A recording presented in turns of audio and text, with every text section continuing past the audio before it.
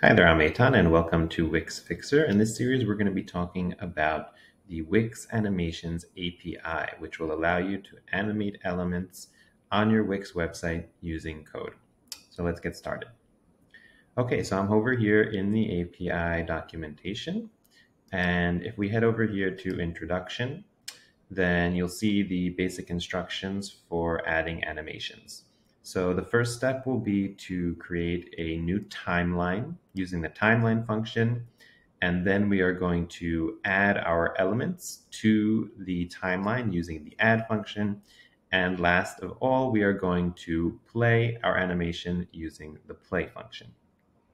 So the first step will be to import Wix Animations from Wix Animations. So I'm going to go ahead and I'm going to copy that code snippet. And I'm going to head over to my website where I have a very basic ball set up over here.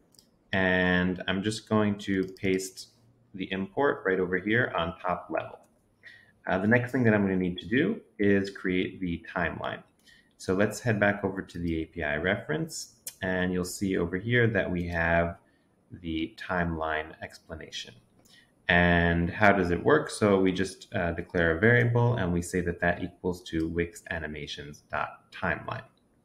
So let's copy that right over here and paste it right here inside of my Velo code. For those of you who are not familiar, in order to get into dev mode, you're going to want to go over here to dev mode and turn dev mode on if you've never turned dev mode on before. The next thing I'm going to do is I'm going to select this ball. So I'm going to, right before my timeline over here, I'm just going to say let ball equal, and then just select this element, ball. Okay, that way we can just use the variable ball instead of using this whole long element selector later on.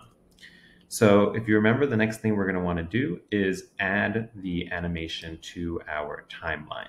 So in order to do that, we need to use the add function. And the way that it works is that we say timeline.add. You can see it right over here, timeline.add. And then we have our element that we're adding. And then we have the animation itself. So I'm actually just going to copy over this basic animation that they set up over here, which will have some rotation, some scale. And what's critical is that it has a duration. Okay, so you need to have duration, which is the amount of time that the animation will take. And here it's 100 milliseconds. Okay, so in JavaScript, we measure time in milliseconds. So if you see just a default time written out, then that's milliseconds. So this would be 1 second, a 1 second animation. So I'm going to just copy over this entire code snippet right over here and head back to my website and put that right over there. I'm going to format it, and you'll see here that instead of my image, which is the element from the example, I'm going to want to put ball in here. Okay, so now I added this ball animation to the timeline. And the last thing that we're going to need to do is play the timeline. So let's go back to the reference and go to play. And you'll see here that all I need to do is call timeline.play. So I'm going to head right over here, and right after my add, I'm going to say timeline.play. And that should be enough to play our animation. So let's head into preview mode. And we should see our ball shrinking, okay? And it should rotate, but since it's a ball, you can't really see that it's rotating.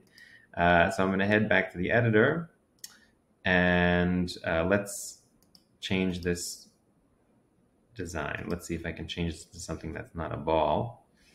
Yeah, so let's change it into a square. And now I'm going to head back into preview mode, and you can see that it's rotating.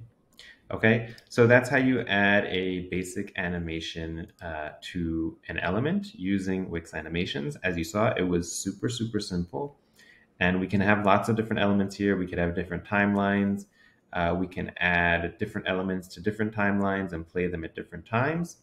And the next video, I'll be showing you some of the additional options that we can add to the animations to make them a little more complex. So if you like this video, don't forget to like and subscribe, and I'll see you next time.